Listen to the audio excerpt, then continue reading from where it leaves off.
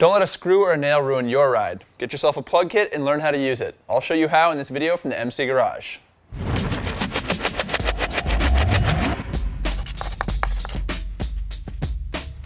There's a lot of sharp stuff out there on the road just waiting to put a hole in your tire. Thankfully, most modern tires are tubeless, which means you can plug them on the spot in just a matter of minutes. Keep in mind that plug kits are only meant to fix punctures in the tread of the tire. So if you've got a hole in the sidewall or a gash in the tread from a piece of glass, you're out of luck and that tire is going to need to be replaced.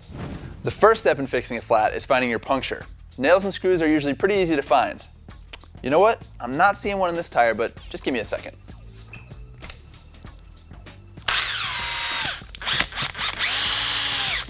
There we go.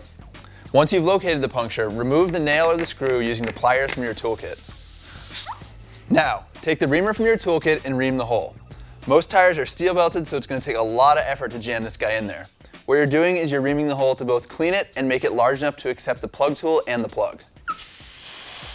Run the tool through the hole several times to clean it completely. Now you're ready to plug it.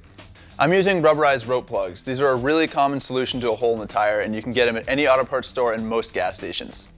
Thread a rope through the end of your installation tool, lather it in glue, and then punch it into the hole. Like the reamer, it can be a pain in the ass to drive the tool home, but once it goes in, push it about halfway through and then pull the tool out with a quick, firm motion. Now, take a razor blade and cut the tail off of the plug. Leaving a tail on there is going to encourage the plug to get pulled out as you ride. Bear in mind that a lot of tire plug kits don't come with a razor blade, so you'll probably want to pack your own. Also, if when installing the plug you push it in too far, just push it all the way through and start with a fresh one. Give the glue a few minutes to set and then air up your tire. If you're out on the road, you'll have to use the CO2 cartridges that are included in your kit, but since I want to save mine for an actual emergency, I'm going to use the shop air. Usually, one of these large 45-gram cartridges will inflate a sport bike tire to about 30 psi, which is plenty to get you home.